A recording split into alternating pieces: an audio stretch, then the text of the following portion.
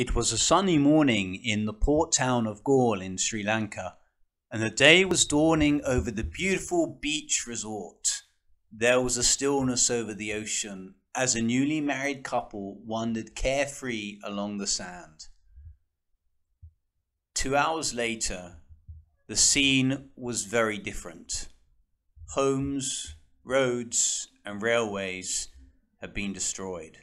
Sharp shrapnel littered the coastline. Over 5,000 people had died. That was the day of the Great Tsunami, which devastated Southeast Asia. In the weeks and months that followed, plenty of people cried out, "Where was God that morning? What kind of God would allow this? Why does God allow natural disasters to happen?" Our Lord and Saviour Jesus Christ, true God and true man, is not afraid of these questions, and in fact, in one gospel passage, he tackles head on the subject of natural disasters. From the words of our Lord, it is clear that over at Siloam, in the south of Jerusalem, there was a tower being built, possibly to help defend the town, or possibly just something for King Herod to show off with. Whatever the case, a disaster hit that tower and it fell to the ground, killing 18 people. Our Lord used an example all the disciples knew about. There was probably no one at fault here. The tower most likely fell due to an earthquake. What does our Lord have to say about this disaster? How will he deal with it? What does he reply? Let's look at what he says. He responds with a question. Do you think that those 18 men who were killed when the tower fell at Siloam were any more guilty than everyone else who lived in Jerusalem? So as you can see, our Lord doesn't choose to give some kind of explanation for why the disaster happened. He doesn't take that route at all. Sure, he makes it clear that the people who were killed didn't die because they were worse sinners. But the key point is, disasters happen. So be prepared. Don't focus on trying to explain the workings of Almighty God. That won't get you anywhere. Rather, take a look at your soul and ask yourself, when disaster strikes my life, which will happen, will my soul be prepared for it? Am I one of the guilty? Then our Lord closes his speech with those words that cut to the bone. Unless you repent, you will all perish just as they did.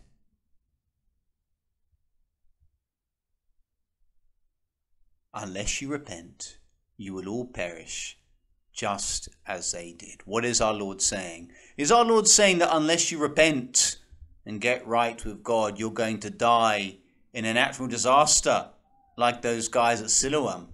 No, that's not the point he's making. Because natural disasters don't discriminate between just and sinners.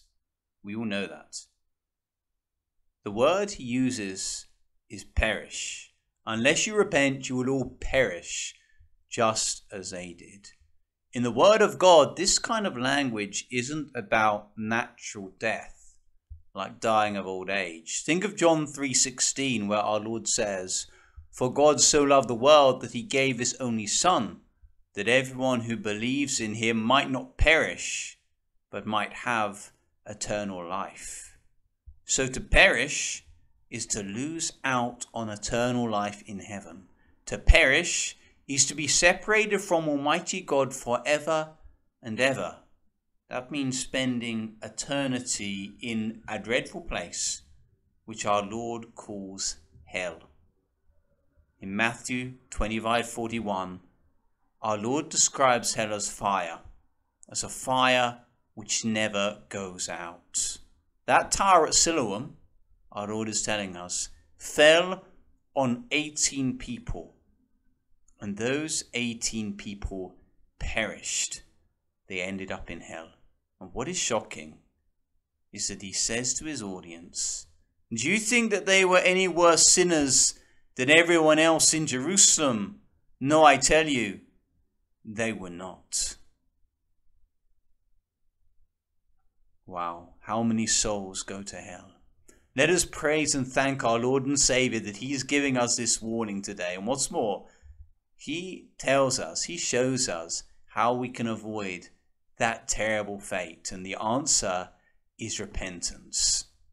A lot of Catholics have got this idea that when Almighty God judges us all, he's going to rank us in a list according to good deeds, with Mother Teresa near the top, Hitler, Stalin near the bottom, and that the Lord is going to make a cut-off point somewhere at some point, maybe 10% the way down, or wherever you want to put it, in the middle somewhere. Everyone above that line is going to heaven, everyone below that line is going to purgatory, or everyone below that line is going to hell or something.